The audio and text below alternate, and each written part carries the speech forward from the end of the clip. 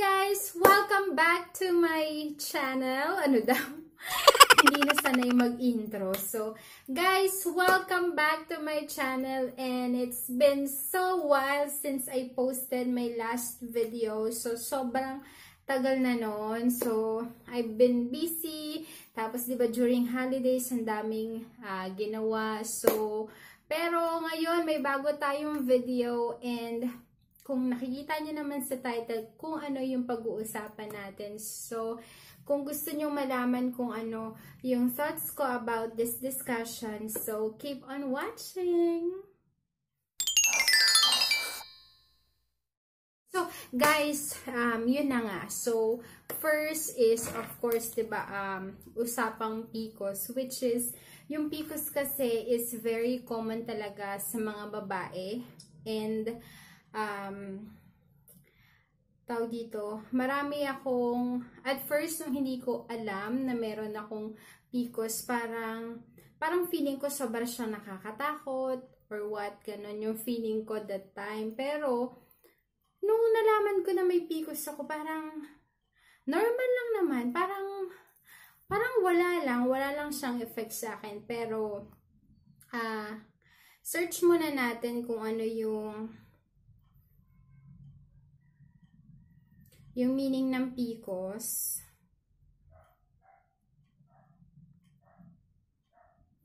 Para malaman natin lahat.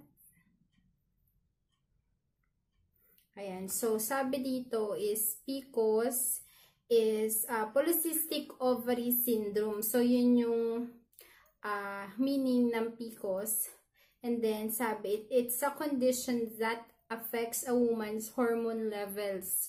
Women with Pcos produce higher than normal amounts of male hormones. So, yun nga. This hormone imbalance causes them to skip menstrual period and makes it harder for them to get pregnant. So, yun yung sabi sa, ayan, sa internet. So, first, totoo yun, yung Pcos is talagang, kumbaga yung hormones mo is abnormal. Yun talaga siya, abnormal talaga siya. Hindi siya katulad sa normal na babae.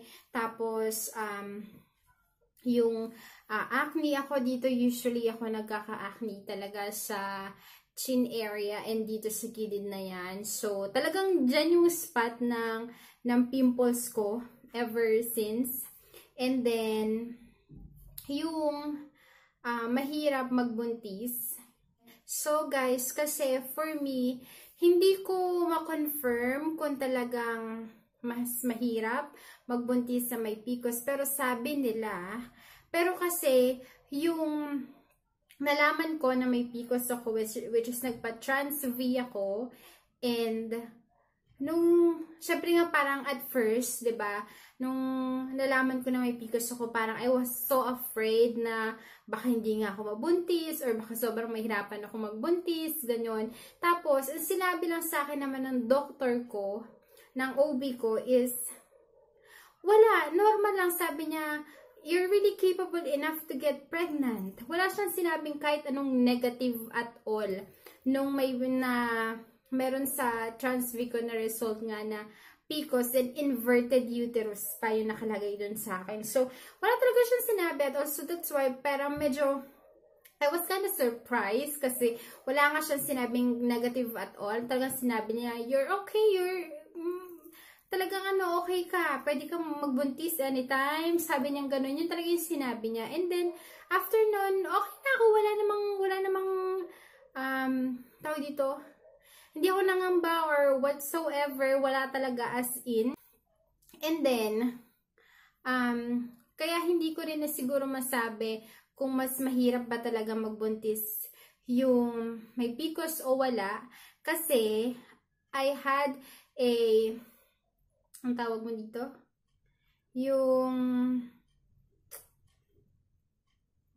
Meron akong dating katrabaho, which is, meron siyang Pcos, and then, parang ilang buwan pa lang, wala pa silang isang taon ng jowa niya, nabuntis naman siya.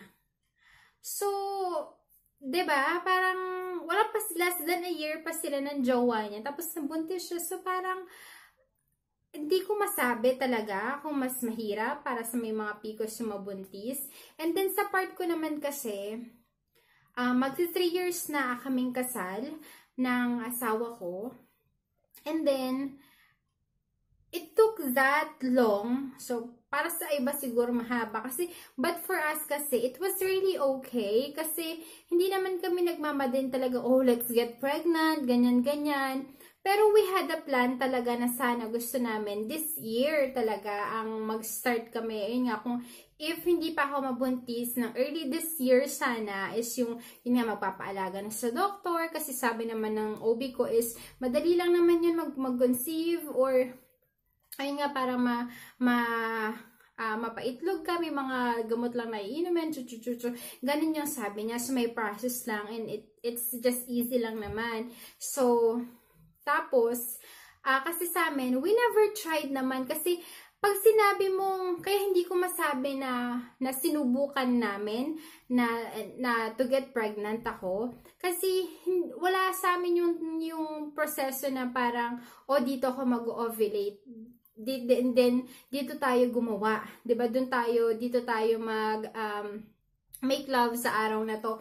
Walang ganon at all. I track my periods every month. Talagang tinatrack ko yan just for my record din.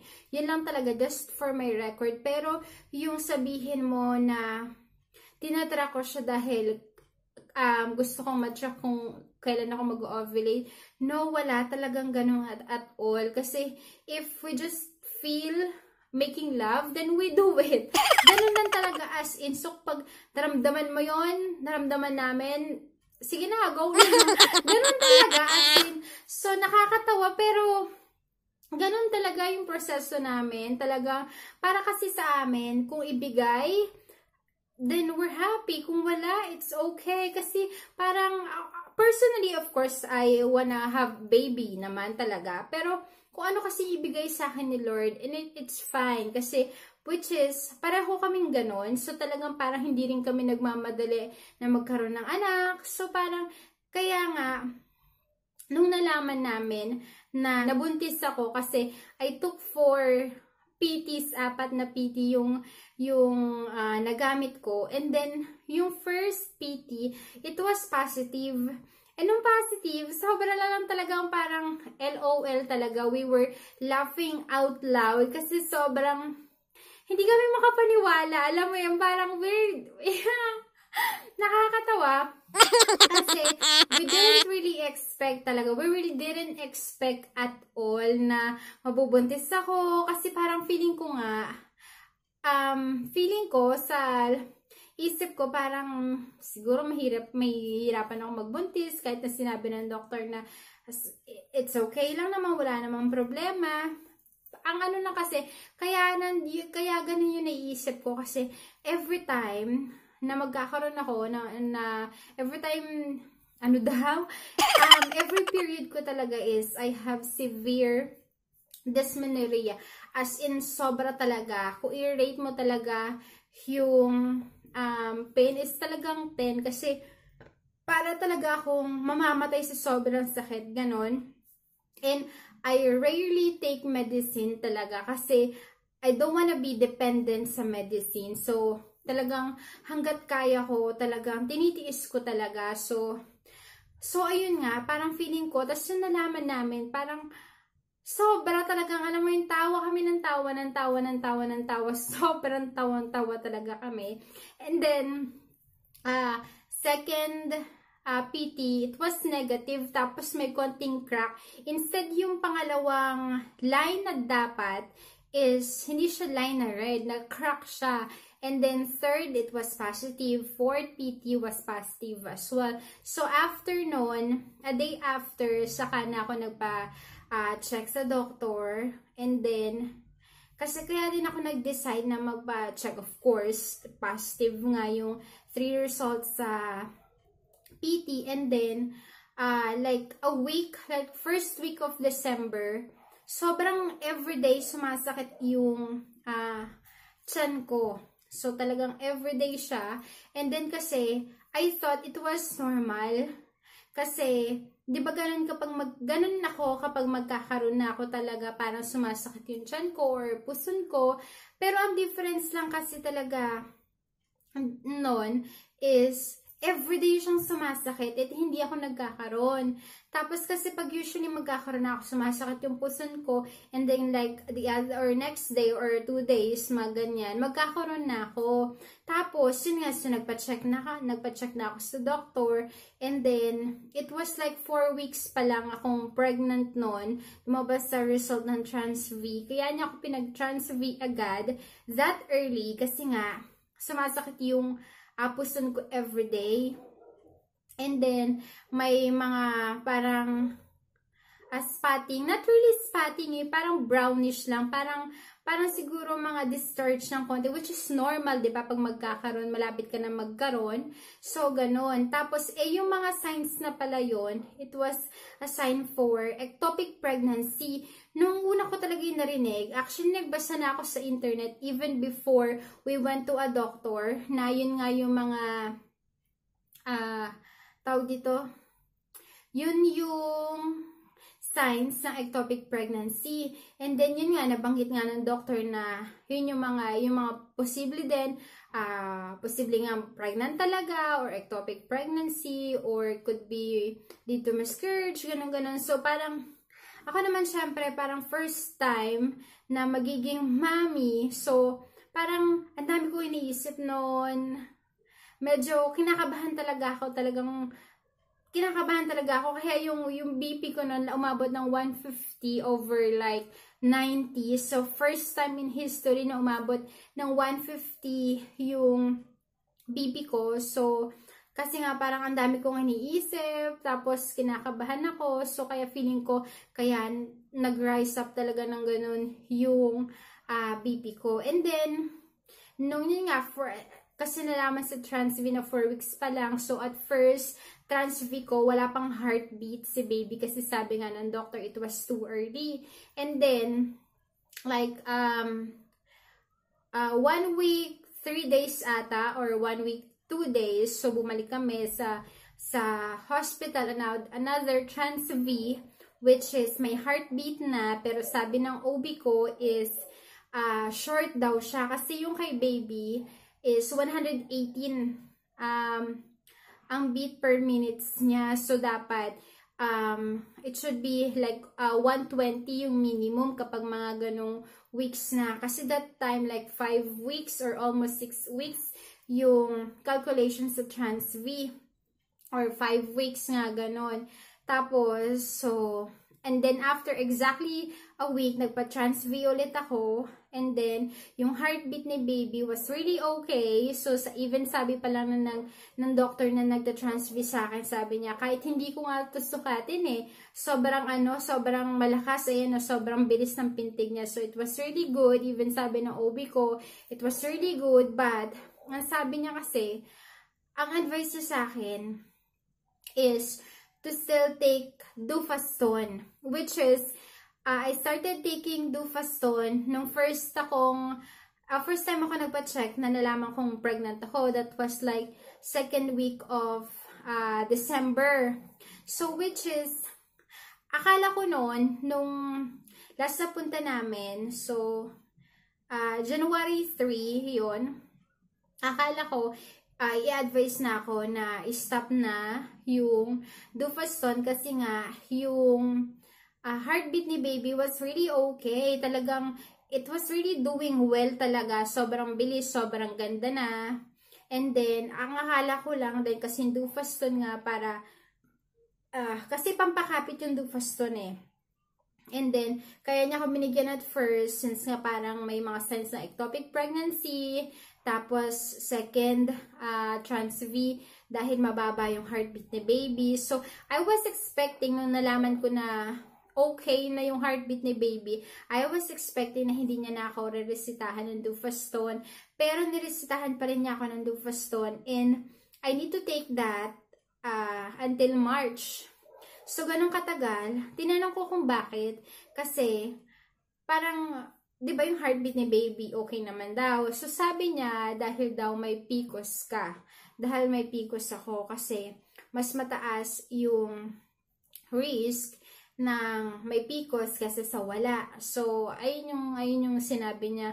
I was actually kinda sad kasi nga I don't like taking medicines. Kaya nga, even dati na may severe yung dysmenorrhea ko, I rarely take medicine kasi nga ayoko talagang umiinom ng mga gamot. But, syempre, alam mo yun, gusto lang naman na doctor, naiintindihan ko naman siya na gusto niya, of course, na maging safe, 'di ba? To be safe, to be on a safe side na talagang makapit si baby.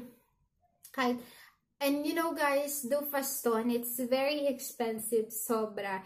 It's like, sobrang liit niyang, ganyan lang siya, ganyang butas lang, mas maliit pa dyan. Basta sobrang liit niyang tableta. And it's 80 pesos each. And you need to take it 3 times a day. So imagine kung magkano yung magagastos mo. And I need to take Dufaston for until March. So, and I started taking it December, second week of December. So, imagine kung magkano. Compute natin, ha? Kasi that's 3 times a day. So 3 months. So, let's say 30 days na lang. 30 times 3. So, second week. So, like, 14. But let's say, ano na lang, 13 days na lang kasi since may February. So, 103 days. 103 days ko siyang kailangan inumin. And then, we have to times it for like 80 plus 80, 160. Like 80 times 3. So, 240 a day. Yan, yung kailangan kong. Yan, so 240 a day yung Dufaston kasi 3 times a day ko siya. And then, times natin sa 103. Kasi, yun yung number of days na kailangan ko siyang i-take. And then, look at that, guys. Diba? 24,720 pesos just for the Dufaston alone. And I'm taking 4 types of medicine. And, yung mga vitamins, it's okay. Kasi, like, vitamins, like, 10 pesos or 12 pesos each. And then, yung dalawa, once a day. Tapos, yung isa is twice a day. Sabi ng doctor, that's, yung calcium is, iinumin ko siya hanggang makapanganak ako, hanggang nagpapadede ako, or ganon. So, parang, ako kasi, I really don't like taking medicines. Kung ako lang talaga yung masusunod, ayoko nang uminom ng gamot. Pero, alam mo yun, parang, sabi nga ng mister ko na every time na umiinom ka ng gamot, isipin mo na lang for baby. Which is totoo naman kasi I'm doing this naman for baby talaga. Syempre, sino ba namang, 'di ba, magiging mommy ang ayaw maging safe yung baby nila. So, kung mahirap ba magbuntis kapag may Pcos, siguro depende sa sitwasyon, depende talaga sa tao. Kasi merong iba na may Pcos, may kakilala ko, diba, share ko sa inyo na, ayun, madali naman siya mabuntis. So, sa part ko, hindi ko alam kung madali ba o hindi. Kasi nga, as I said earlier, we never tried naman na dito tayo mag-make love kasi ganito yung, ito yung time na fertile ako. Walang ganun talaga at all. So, feeling ko talaga kanya-kanyang case. So, depende talaga din sa tao. And then, also, I wanna share with you guys kung yung sipon ko tumutulo. Yung what I hate during my pregnancy. Well, it's just 2 months pa lang naman. So, medyo mahaba-haba pa yung tatahakin ko talaga. Pero, so far, ang ayoko kasi is yung panlasa ko. So, my taste bud is very bad. Oo, kasi, iba talaga siya, parang, I'm not craving at all, pero parang, lahat, yung panlasa ko, parang, lahat ng pagkain hindi masarap. Parang ganun sa akin. So, parang, hindi ako nag-crave at all, pero yung panlasa ko talaga, parang parang wala. Parang lahat feeling ko ng pagkain hindi masarap. Parang feeling ko lahat sila walang lasa. Ganon yung panlasa ko. So, feeling ko sa pag-inom ko to ng gamot, I'm not sure, feeling ko lang naman. And then, second is, yun nga, ayoko talaga yung pag-inom ng gamot. Yun talaga yung pinaka ayaw ko kasi hindi nga ako sanay uminom ng gamot. So, ayun. Yun yung, pero I'm thankful kasi hindi ako yung tipo, hindi morning sickness, sensitive sa smell, nagsusuka.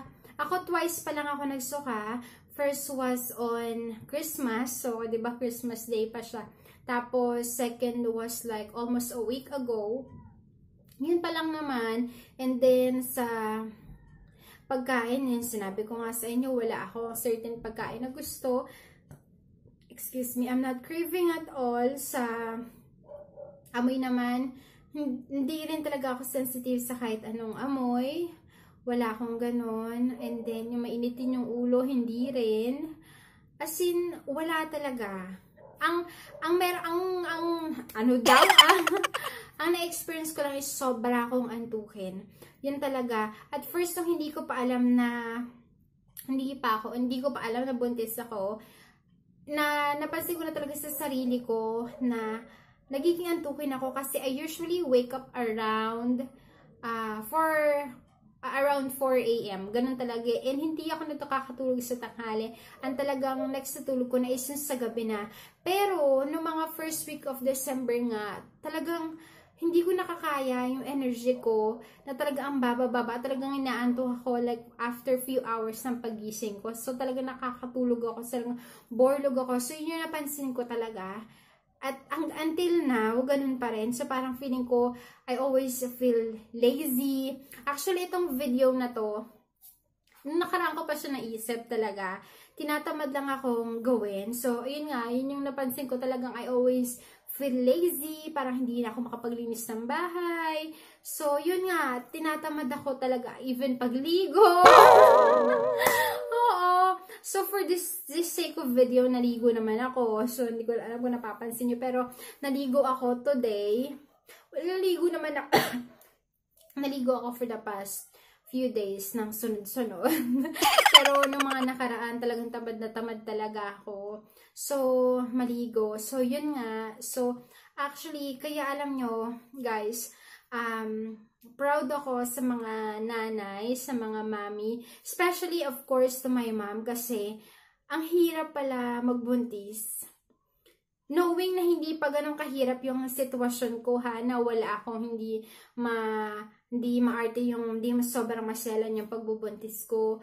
Pero, di ba, how much more yung mga ibang mami na mas mahirap yung pinagdadaanan. Pero, diba, just pregnancy alone, whatever your situation is, kung ano man yung masalan man o hindi, mahirap siya. So, diba, yung mama ko, 8 kami magkakapatid. So, imagine, 8 na beses yung, diba, parang, kaya ngayon, I have so much respect sa mga nanay kasi ngayon na naranasan ko yung mga pinagdaanan nila. It is so difficult talaga, guys. So, parang, kaya na parang talagang sobrang laking respeto sa kanila. Kasi, yung decision nila, diba, na dalhin yung pregnancy or buhayin yung baby sa tiyan nila, knowing na yung magiging sacrifice nila, knowing na yung mararamdaman nilang hirap, but they chose to, diba, na ang galing, kasi sobrang nakaka-amaze talaga.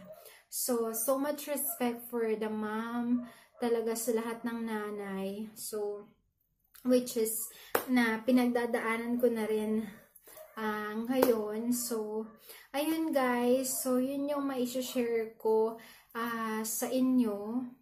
And, also, one thing is, kasi like, 3 months ago, siguro, ayun nasabi ko sa first part of this video, hindi ako nagmamadali na talaga to get pregnant, to have a baby.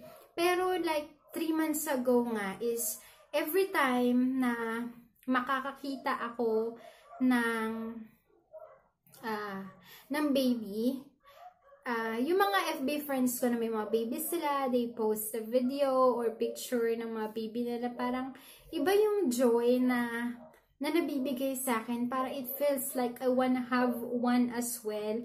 So, then I started praying na sana Lord, parang gusto ko na rin magkaroon ng baby. I started praying to get pregnant. Alam niyo yon. So, ayun, parang I'm not rushing to have a baby, but that time, 3 months ago, I started praying kasi before, hindi ko talaga siya pinagpe-pray na, oh Lord, I wanna have baby. No, as in wala siya sa prayers ko. I always pray at night. I always pray. Every day I pray. Pero yung prayers na, I wanna have baby soon, ganun, wala talaga.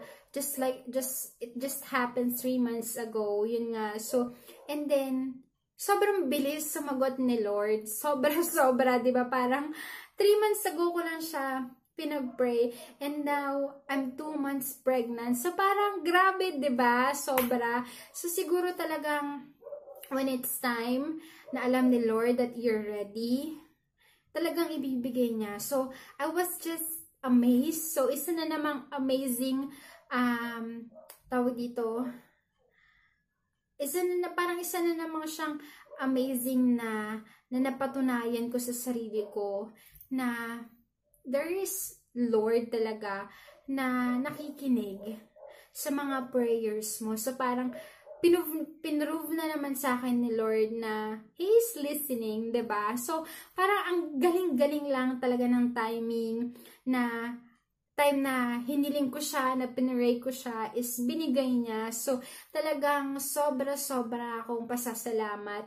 And even it's a surprise, baby. Yes, it is a surprise, baby, because we were so surprised. We really didn't expect it at all.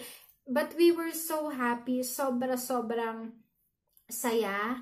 So, ngayon pa lang, parang alam mo yon, sobrang mahal na namin siya kahit sobrang maliit pa siya, 2 months pa lang.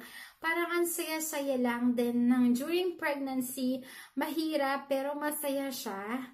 So, ako gagawin ko, I just wanna enjoy this pregnancy. I just wanna enjoy this journey. Kasi after this naman, di ba makikita mo yung baby mo, and I know it's so fulfilling after that, di ba? So, ayun lang guys. So, I just wanna share this story of mine sa inyo. So, I hope you subscribe kasi gusto kong samahan nyo kasi journey kong to. And also, comment kayo below kung ano din yung mga experiences niyo during your pregnancy. Kung buntis man kayo ngayon, share nyo din yung pinagdadaanan nyo so that I can also learn from you guys. So, ayun. So, please don't forget to subscribe. So, thank you so much guys. So, ayun na yung video natin for today. So, I hope to see you on my next one. Bye guys! God bless you! Bye!